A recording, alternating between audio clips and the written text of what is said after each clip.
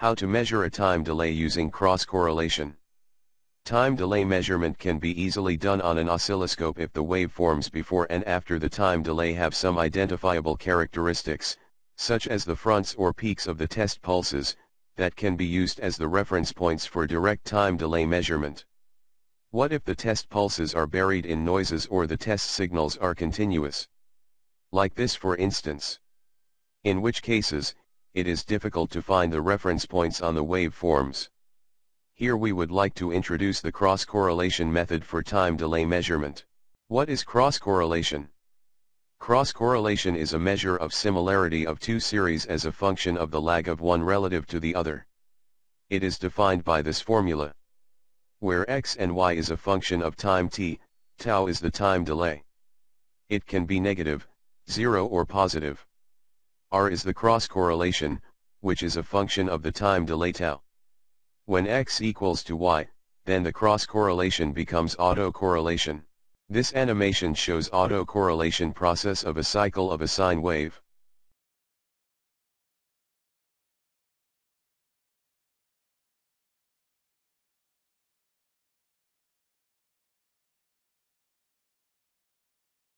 As you can see, the peak of autocorrelation function is reached when the time delay tau is 0.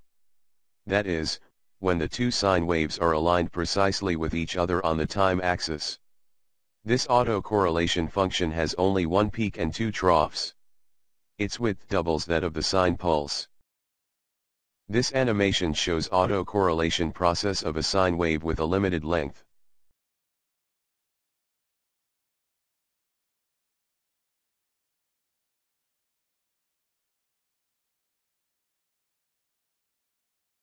Again, the peak of autocorrelation function is reached when the time delay tau is 0. That is, when the two sine waves are aligned precisely with each other on the time axis. This autocorrelation function has many peaks and troughs. The time interval between two adjacent peaks equals to the period of the signal. Basically, the autocorrelation function of a periodic signal is also periodic. The width of the autocorrelation function doubles that of the length of the sine wave itself. The dwindling of the correlation function at both the negative and positive ends is due to the time window of the sine wave. The data outside the time window or sampling window are assumed to be 0 during the correlation calculation. This animation shows the autocorrelation process of a white noise with a limited length. Again, the peak of autocorrelation function is reached when the time delay tau is 0. That is, when the two white noise waves are aligned precisely with each other on the time axis. This autocorrelation function has only one peak and the rest parts of the correlation curve are nearly 0, meaning that different parts of the white noise are uncorrelated. The single peak feature of the autocorrelation function of the white noise can be used for robust and precise time delay measurement. We will demonstrate this later.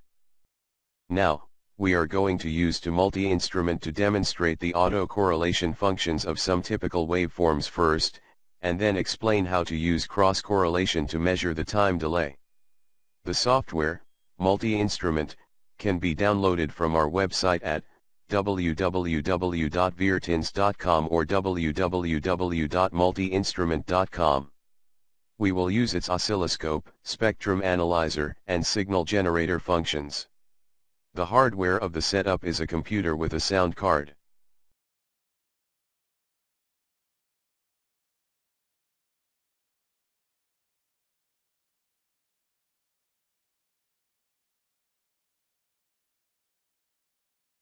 The connection from the signal generator to the oscilloscope is through a loopback established at sound card mixer level without any external physical connection. Let's start from scratch. Stop the oscilloscope and signal generator, and then go to Setting, ADC device. To establish the loopback, in the device number selection box, select an item named something like stereo mix, wave out mix, or what you hear. If it is not listed there, then you should go to the recording control of the Windows control panel to enable it first. Open the signal generator and generate a mono 1 kHz sine wave in both channels. In multi-instrument, cross-correlation is computed using FFT method in order to expedite the process. So select autocorrelation in the spectrum analyzer window. The autocorrelation curve is shown. In multi-instrument, the autocorrelation and cross-correlation are normalized by the energy of the signals. Thus the peak of the normalized autocorrelation is always 1 at the time delay 0. Let's have a look at the autocorrelation functions of other waveforms. Square wave. Yes, the square waveform is not perfect and shows some Gibbs phenomena. This is due to the limited bandwidth of the sound card. Triangle. Sawtooth. White noise.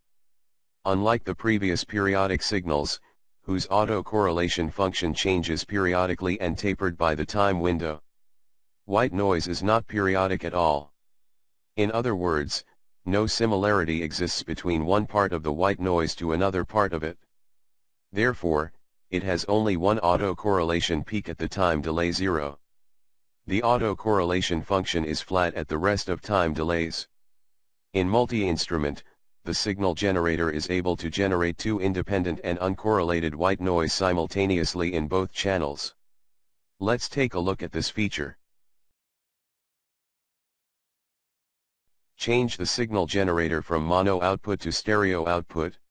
Select white noise in channel B as well. Change the autocorrelation to cross-correlation. As you can see, no correlation peak is found. The white noises in the two channels are uncorrelated with each other. Now, we use the multi-tone function of the signal generator to demonstrate how to measure the time delay between two sine waves. Assign a 1 kHz sine wave with an initial phase of 0 to channel A, assign a 1 kHz sine wave with an initial phase of 0 to channel B. As you can see from the screen, the generated two sine waves are identical and the cross-correlation between them is the same as its autocorrelation. The time delay at the correlation peak is 0 and the cross-correlation coefficient of the peak is virtually 1. Let's use DDP viewers to display these two values in larger font. Click the DDP viewer button. In the derived data point selection box, select peak CCF time delay _AB, rename it as time delay.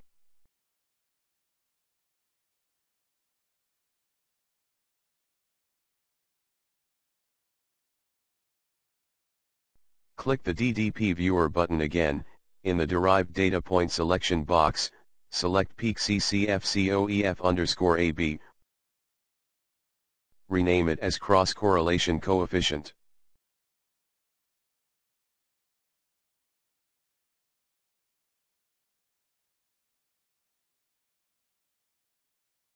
Set the number of decimal places to 2. Now, we change the phase difference between the two channels to -45 degrees.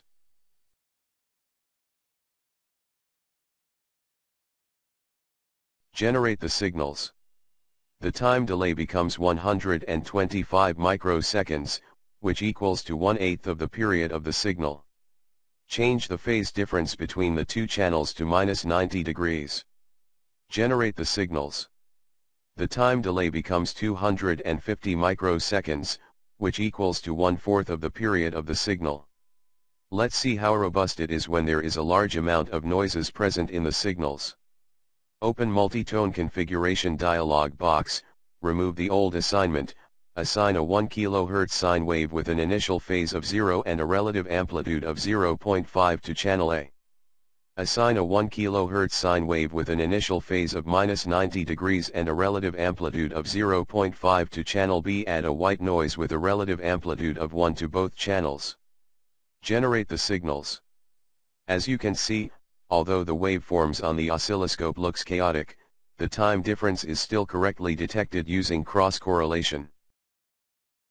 To make it smoother, we can use the average function provided by the spectrum analyzer. For continuous periodic waves, it is only possible to measure the time difference between the two waves within a period of the signal. Here we use time difference, not time delay, because from only the captured waveforms, we cannot tell which wave comes earlier and which one comes later, unless we have prior knowledge on this. So this method is actually equivalent to phase difference measurement. Not suitable for general time delay measurement. Remove average for later experiments. What if we use sine bursts instead of continuous sine wave? Let's generate a single channel sine burst first. Change to single channel. Click mask. Let's say we want to generate 10 cycles of 1 kHz sine wave for every second. So enter 0.01 second for mask on duration, enter 0.99 second for mask off duration. In other words, for every second, the 1 kHz sine wave will be let through for 10 milliseconds, and then blocked for the other 990 milliseconds. Click phase lock to make each sine burst start from the same initial phase. Generate the sine burst. Set the oscilloscope frame width to 100 milliseconds. Adjust the trigger level to capture it. Adjust the trigger delay such that the sine wave burst is shifted 90 milliseconds from the left.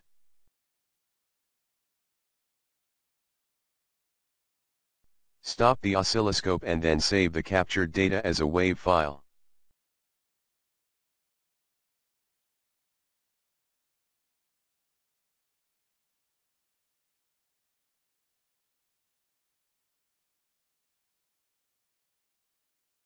Put back the trigger delay to 0. Then stop the oscilloscope. Go to File, Combine, load the previously saved file. Now, we have two sine bursts, one in channel A, the other in channel B, which lags 90 milliseconds. Change to cross-correlation mode. In multi-instrument, for cross-correlation to work, the FFT size must be at least twice of the record length. The current record length is 4,800, thus choose 16,384 for the FFT size. The time delay of 90 milliseconds is correctly detected. Using sine bursts as the test signal for time delay measurement based on cross-correlation is not very good, as it may be difficult to pick the real correlation peak out of a few peaks with comparable magnitudes, especially under noisy conditions. This problem is caused by the periodic nature of the burst signal. As explained previously, the autocorrelation function of a white noise peaks when the time delay is 0 and the rest of the autocorrelation function is very flat and close to 0. Thus white noise is a very good test signal for time delay measurement using cross-correlation. Because there is only one distinct cross-correlation peak. Let's generate a 1 seconds white noise using the loopback mode at software level. Select IA equals OA and IB equals OB on the signal generator panel. We extract data from the 0 to 100 seconds. Save it in WAV file 1.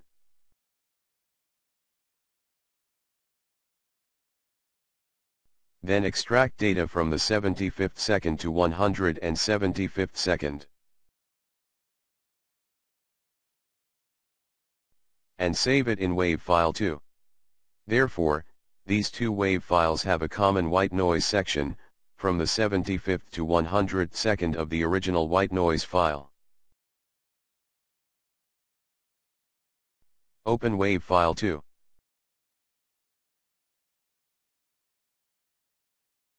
Then select File, Combine, to combine WAV file 1. Now, we have WAV file 2 in channel A, and WAV file 1 in channel B. Note that the common section is at the start of channel A and end of channel B, separated by 75 milliseconds. Now, let's see how cross-correlation works. Change to cross-correlation mode.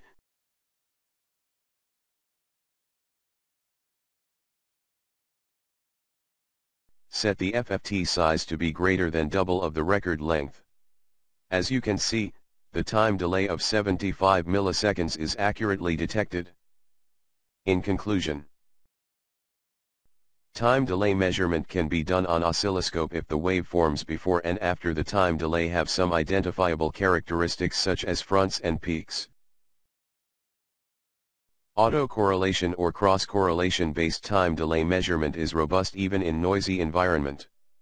The test signal for correlation-based time delay measurement can be burst type of periodic signal, or non-periodic signal such as white noise. The latter is more robust. We will follow up with some application examples such as sound speed measurement using cross-correlation technique.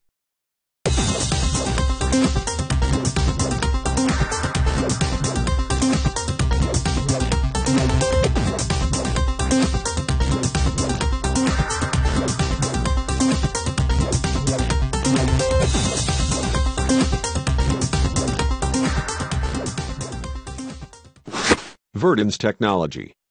Turn a PC into multiple virtual instruments.